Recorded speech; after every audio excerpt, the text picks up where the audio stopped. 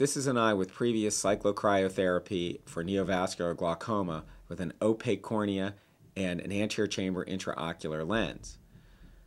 Although an anterior approach could have been selected, it is often far simpler just to avoid all of the architectural abnormalities and proceed through the pars plana. Here we can see previous zones of cyclocryotherapy with adequately treated ciliary processes and completely missed processes. In fact, the border between treated and untreated areas are quite clear.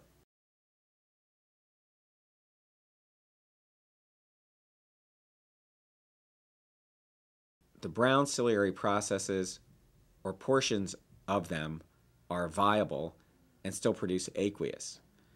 Those are the targets for ECP.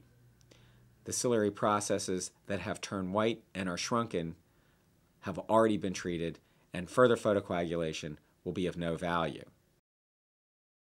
A view through the pupil reveals the anterior chamber intraocular lens. Cobblestone degeneration is also noted in the peripheral retina.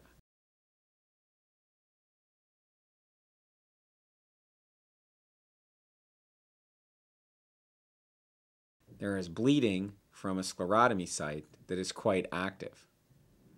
This is treated by raising the intraocular pressure with infusion.